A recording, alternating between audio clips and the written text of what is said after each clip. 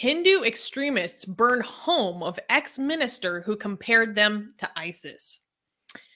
On Monday, November 15th, a group of ultra-nationalist Hindus set fire to the home of Salman Khurshid, the former foreign minister of India, after he published a book in which he compared radical Hindutva groups to Islamist groups such as ISIS and Boko Haram.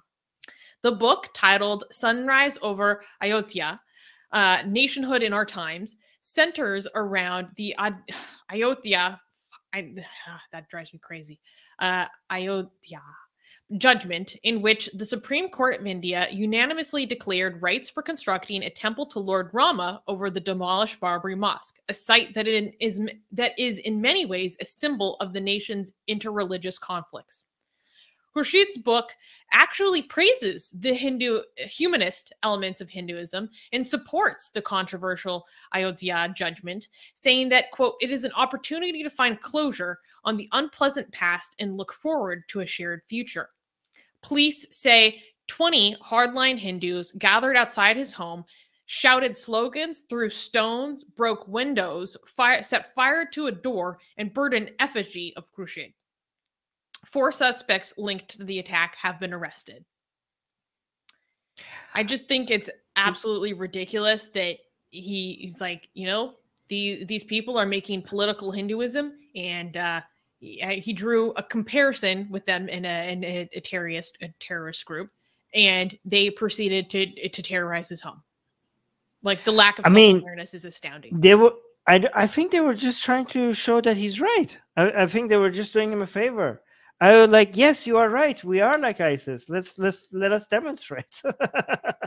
Like, I mean, I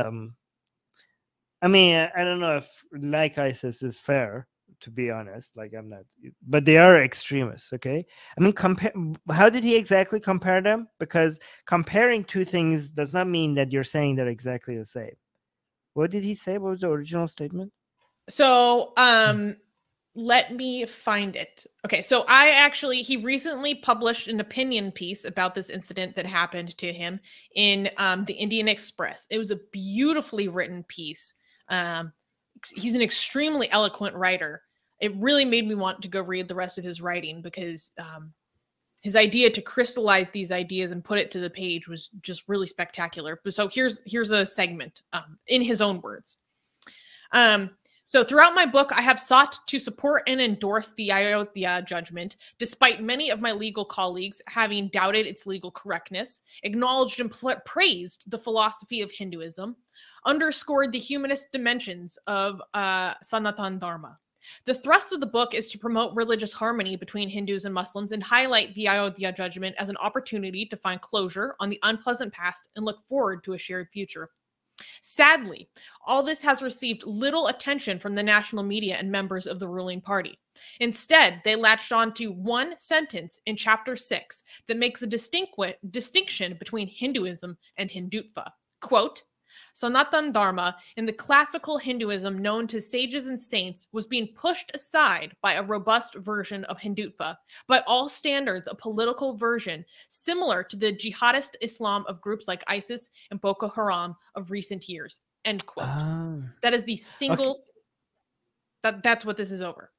Okay, wow. These people burned the guy's house down over that last line? That sentence. Wow, amazing. It can't, okay.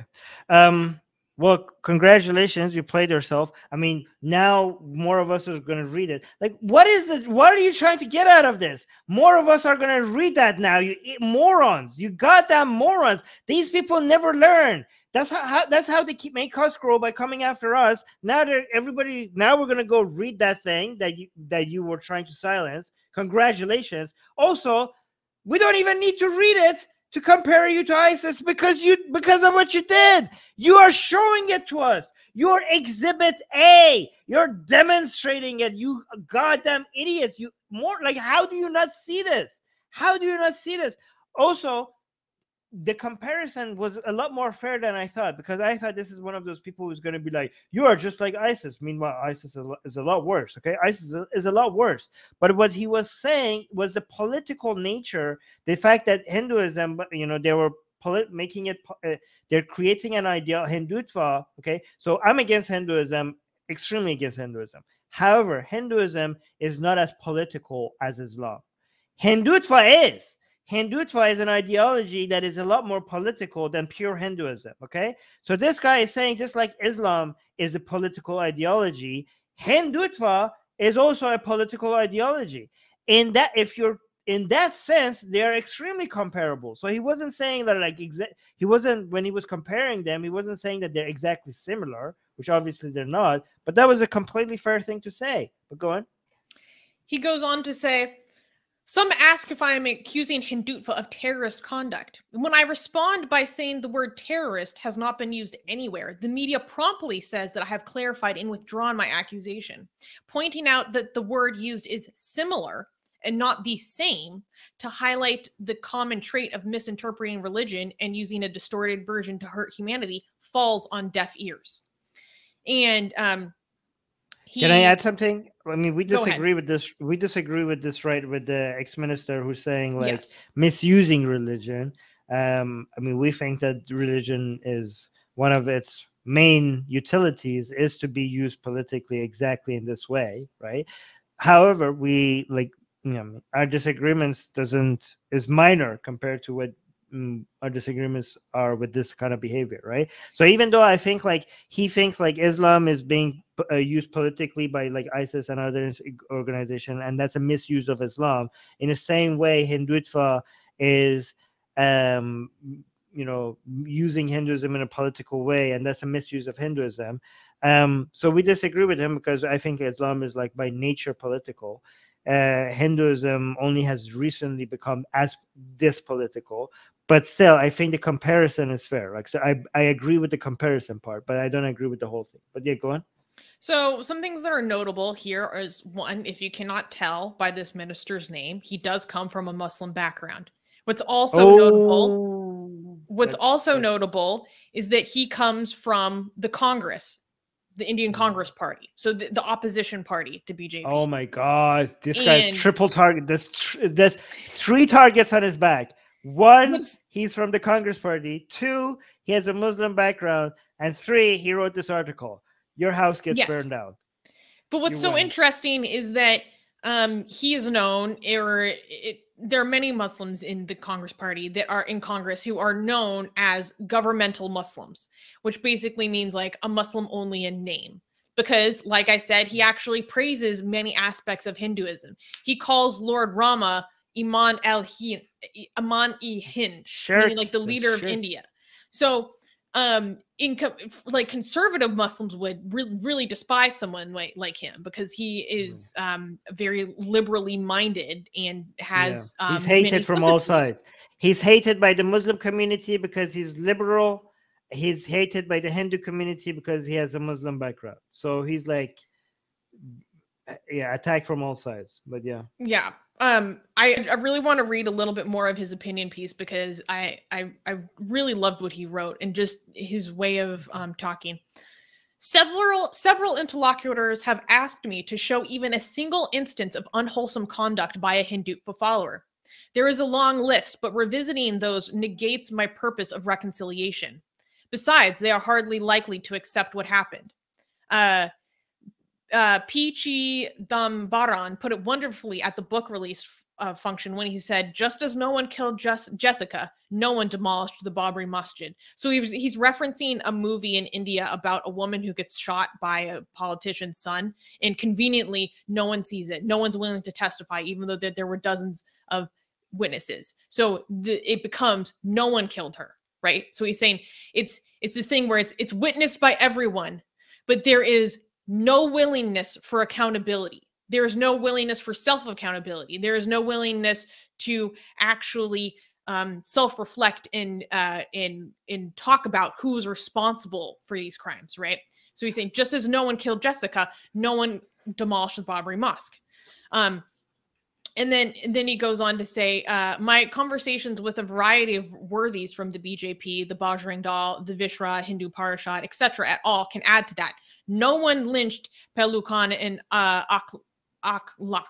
No one killed women in the Narodopatya in 2002. No one raped girls in Unnao and Hathras. No one burnt homes. Muzaffar Nagar. No one killed Ishrat Jahan. No one mowed down farmers in Lakhimpur Kheri. And of course, no one killed Gandhi. I am Ooh, that was a huge. By the way, for people who don't know, this Hindutva RSS member, it was the RSS member who killed Gandhi. So it was one of these Hindu extremists who did that. So that's what he's referring to. By the way, Susanna, we have only like another 9 minutes. So do you want to share the videos and images of the man's house being burned down? Sure. Wait, there was one quote that I really wanted to say. The truth is, we have for too long given the forces of Hindutva the freedom to push us around, giving the impression that they have a monopoly on the truth. As a strategy, it is expected to fade away as nature healed itself and the public discourse returned to normal. Yet this latest episode tells us that each time we give an inch, the adversary tries to occupy several feet. It is time to draw a red line, not just for our welfare, but for the survival of our nation as we have known and imagined it. Further, it is not just about disagreeing about the nature and behavior of the Hindutva forces, but for applying ourselves to protect a glorious religion, Hinduism, from the people who are threatening to undermine its humanism and who want a permanent divide between two important communities. We have to make a stand now and here. It is time for quibbling and hedging to be long over. The fear of adverse reactions has prevented our best case from being put forward, and we have been written off by friends, even as the enemy has continued to batter us. Falsehood has never before had the stage as in recent years. Now, what do we have to lose but the chains in which the forces of the right have sought to place us? Amazing. That was really. And we really do need to move to the fire, and then we have only one more. We also have one more news to cover. I wish your computer was working so I could have showed this in the background. What do you think about his statements there? That was very powerful. Mm-hmm. Very powerful. Yeah, I wish I could show it while you were reading that. That would have been good. But today my internet is like failing. Yeah, we're having all sorts of problems today. Oh, come on. Yeah, so here you can see his door that was burned down. And the title of the piece that he wrote was called "No One Burnt My Cottage." Oh. That was very powerful writing. Yeah, just saying, like, just the way that no one demolished the Babri mosque, no one did this, no one did that, like no one. Guys, what you're watching, this is Hindutva did this because of an article, okay? Just because of his book. Because of his book, okay? Like because of lines on a paper, because of an opinion, because of a comparison. Like this is what you do to a man's house. This is what Hindutva represents. This is what Hindutva represents. Just know that. Anyways, we have to move on to the. And it's like we said in the beginning, it's just funny how they trip over themselves to prove their critics right. Being like, hey, you kind of have some really serious political problems. And he's like, we will burn down your house. Anyways, I'm glad nobody got hurt. Saying, don't say we're like ISIS or else we'll prove you right. Exactly. It's kind of like the meme of, there was a meme of like Muslims holding a sign, we will behead people who say that we're a violent religion. That didn't actually happen. That was Photoshop. Okay. Yeah. But this is actually happening. Atheist Republic needs your help. We've been the target of many legal attacks by Hindu nationalists ever since our founder, Armin Navabi, blasphemed against Hindu deities. We have retained legal counsel to help us defend our access to our community in India. We have started a fundraiser that will help us afford to tackle many legal issues, including judicial harassment and censorship. Whatever you can contribute will go a long ways in helping us in this fight. Link in the description below.